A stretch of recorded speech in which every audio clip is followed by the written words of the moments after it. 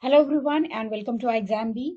In this video, we are going to discuss the last two descriptive questions for NABARD IT, and this is the sixth video of the series and the last video for the series where we will be ending all the 12 questions that are asked in 2021 and 2022. So let's begin with the question, and the first question is related to Hadoop. Why Hadoop is used in big data analytics? Explain the features of Hadoop. So here you have the question in two parts. You have to answer one by one. First, you have to give a strong introduction about the Hadoop, which will lay your understanding clear to the examiner. After that, you will make sure that you are making the Hadoop concept clear by explaining the kind of modules which are there in the Hadoop. So basically, four modules which are basically the ecosystem of Hadoop are the HDFS, Yarn, and the MapReduce and the Hadoop Common. So you have to explain all these four in 3 to 4 lines so that the ecosystem is being translated very well. Once the ecosystem is being translated, then definitely the understanding of Hadoop along with the introduction will give you the proper answer. After that, you can give some use cases of the Hadoop, and then you can give a small description for the summary and the relation of Hadoop to the big analytics or big data analytics.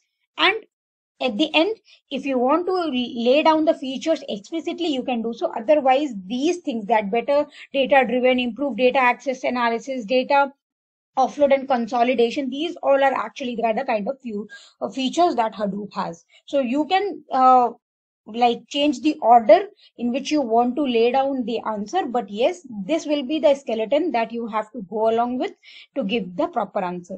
Now the second question is to write a note on binary source tree and explain the worst case, best case, running time complexity and the space time complexity. So here first you will explain about the binary source tree, what it is, then you will explain about the complexities. When we talk about the complexity, there are only two, time and space, and for that there are different algorithms like searching, insertion, deletion, a lot many. So you have to figure out at least 3 basic or 4 basic algorithms and discuss the space and time complexity for that.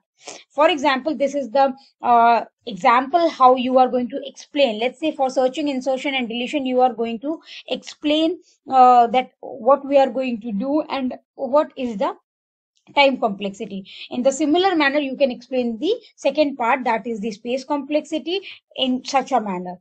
Now I have given you a table. You can't make a table in the exam, but if you will remember this table, you will write good paragraphs and good points in the exam.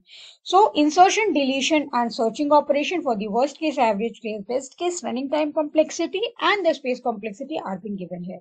So you just translate this entire table into your own words, into your own understanding, whether you want to put it in a paragraph or you just want to put it in like a, what you can say, in a point based manner. It depends upon you. So the question is very easy, but how you represent the question will actually make the difference, how you are getting marks and how others are getting marks. So yes, this was the last question, and by this we are at the end of the series where we were discussing all these 12 questions for NABARD IT. I hope this series was helpful for all of you who are preparing for NABARD IT papers. If you still have any doubt, just write it in the comment section, or if you want to talk to us regarding any matter, you can just ping us at hello@examb.com or can give us a call at the number which is flashed on the screen. Also, if you want to take a look at our demo offerings and the course for NABARD IT, because you can prepare 50% faster with iExamB, you just go to www.iexamb.com, and there we are offering n number of courses for IT. So you can just check which suits you and what course is good for you. Okay, so if this video was helpful for you and you like this video, do hit the like button, press the subscribe button so that you get the notification from our side by finally clicking on the bell icon. So yes, this is the task for you: like, share and subscribe, hit the bell icon. So this was all from my side and for the series. See you in the next video with some different agenda.